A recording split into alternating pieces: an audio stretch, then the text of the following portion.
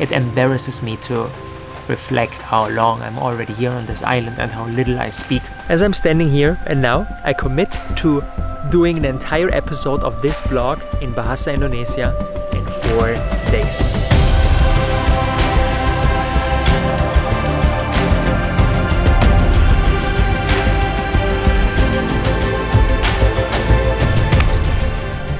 Good morning, beautiful people. Yesterday in the evening, my dad arrived here in Bali. He's gonna visit us for 2 weeks, and I'm very excited not only to see him but to co-create further regarding Custodia. This morning we're gonna start with another land visit, because as I told you yesterday, our favorite piece of land that we found, or that found us, is not accessible, unfortunately, due to zoning regulations that changed recently. But we're gonna ride the way further and see what else might emerge instead. Very excited.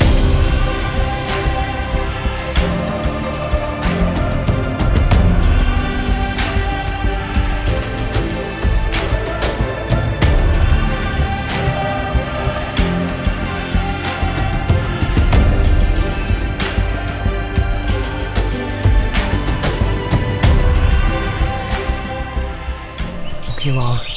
Here is the probably biggest durian tree I've ever seen. It's behind these bushes. I somehow need to get there.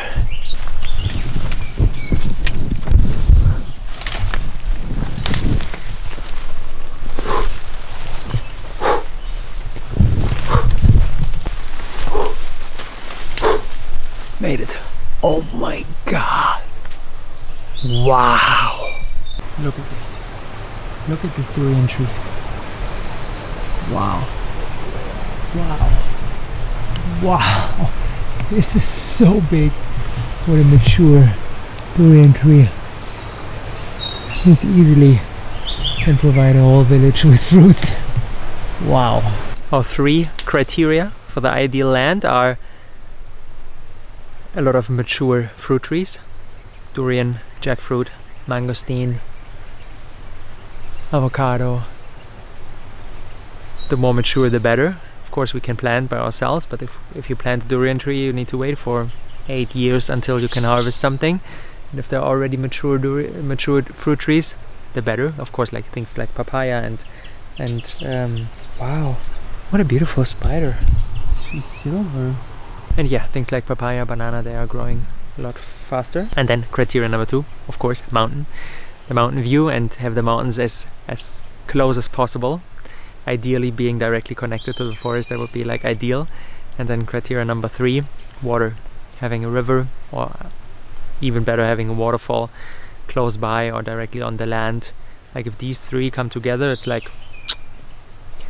So yeah, that's what I'm always checking. Right, just arrived back. We were greeted by a coconut delivery. Look at this abundance. 30 new coconuts for the week. Epic. Unfortunately, that was not the right land. It was nice, but it was not a wow. And we won't settle below a wow. So the search will continue. And I strongly sense that the path to move forward is to just explore. Just walk where my soul leads me, and to immerse myself even more in these like little roads that are seemingly going nowhere, and then it's like you turn around and it's like, oh my god, wow, that's like just before the mountain. These places, I'm looking for them. There's already one area I explored while I was taking a hike 2 days ago that feels very, very inviting. Let's see.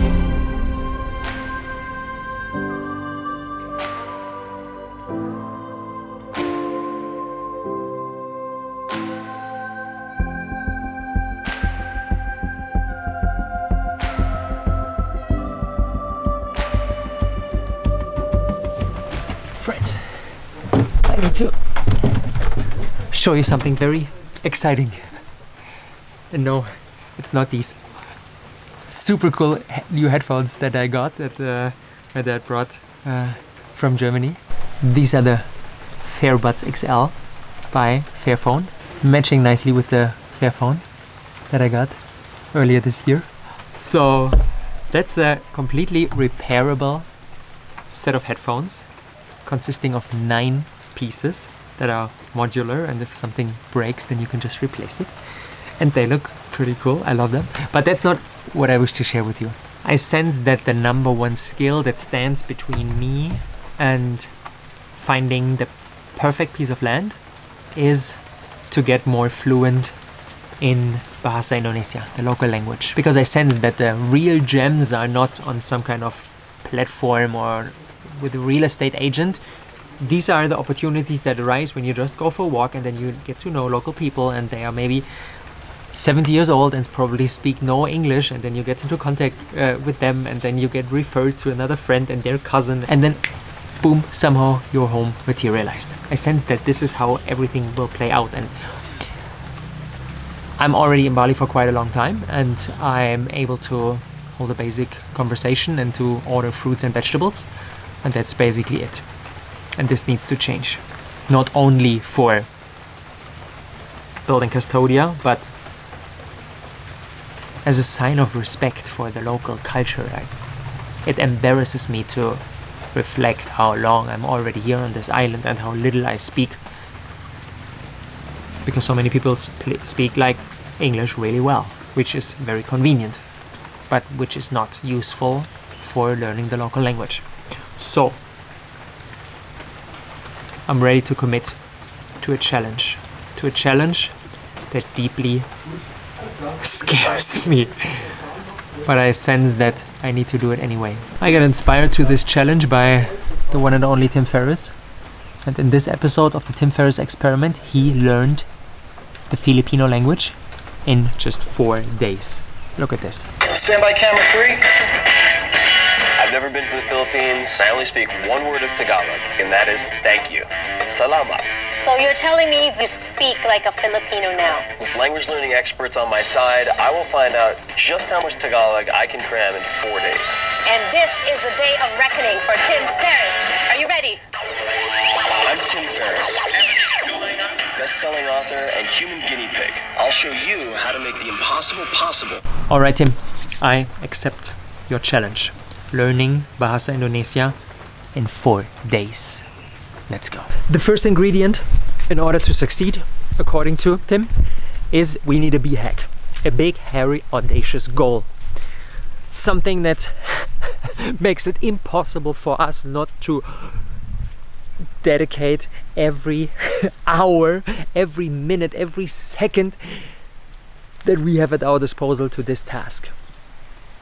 And Tim committed that after 4 days he will do an interview on live television in front of 5 million people in Tagalog, the language of the Philippines. So just by that, it was 100% sure that he will practice and practice and practice. So as I'm standing here and now, I commit to doing an entire episode of this vlog in Bahasa Indonesia in 4 days. Let's see if this will be watched by 5.6 billion people too. Ingredient number 2, we need a strategy. Let's learn from Tim how he did it. All I have to fall back on are the learning techniques I've been perfecting over the last decade. One of the frameworks I use to tackle new languages is CAFE. It's an acronym that helps me to streamline the entire learning process. First, I need to condense or compress what I study. Given the time frame, I then devise the best schedule for studying, reviewing, and resting. And to maximize retention, I use memory tricks to make tough materials stick. So, CAFE, compression, frequency, and encoding. Interesting.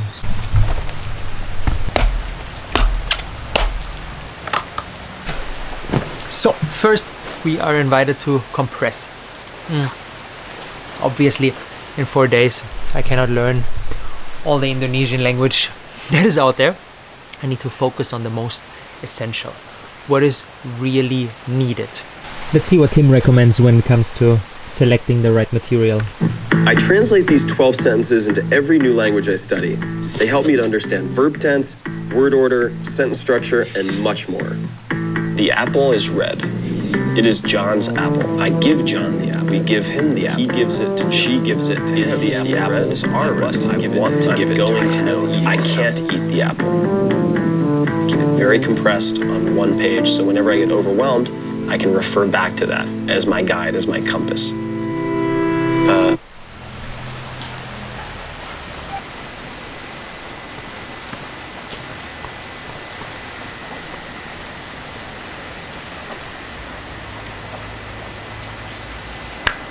Alright, copy pasted. One change. That's very important. Since we are in Bali and there are no apples, there are pine apples. That's why we need to replace all the apple with nanas. At this stage, we already realized that Bahasa Indonesia is a language that is not too hard to learn. The pineapple is yellow, translates to nanas, kuning. Nanas means pineapple and kuning means yellow. So instead of saying the pineapple is yellow, I just say pineapple yellow. The same is true for it is John's pineapple, translates to itu nanas John. This pineapple John. Let's see if this journey continues like that or if there will be some major roadblocks. Now it's my turn to learn and to dive in. How will I learn? Two outlets, of course. Real world conversations, as many as possible over the next 4 days. I just smashed a glass accidentally and the staff helped me to remove the broken pieces. And of course I asked, what is broom in Bahasa? Sapu. One more word in my vocabulary. Sapu. That's like one of the easiest ways is like, whatever is taking place, always ask people. People like, everybody is so incredibly friendly. Everybody likes to support, and I can just ask, what is this in Bahasa? What is this in Bahasa? What is this? Like, sapu. Alright.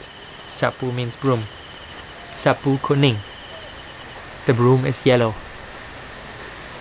Itu sapu Leo. It is Leo's broom. Fun fact, Leo has his own broom. He likes to clean, so he likes to clean with the broom so much that grandma bought him a broom and it's really yellow. Itu sapu. Let's combine these two.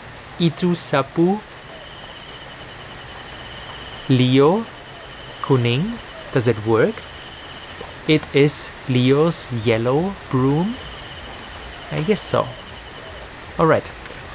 A lot to explore over the upcoming days. A little app that will support me on my journey, especially in the night when I cannot talk to anybody, is Duolingo. A beautiful little app with a nice gamification approach where you can learn. It is a lot of fun. It feels like a game and you can learn all sorts of words and it's nice. Alright, I feel perfectly equipped to hopefully succeed at this challenge to, in 4 days, record an entire vlog in Bahasa Indonesia. So get ready for 10 minutes of Itu Nanas Robert. Oh wow. What have I done? Umur Tini 20 tahun.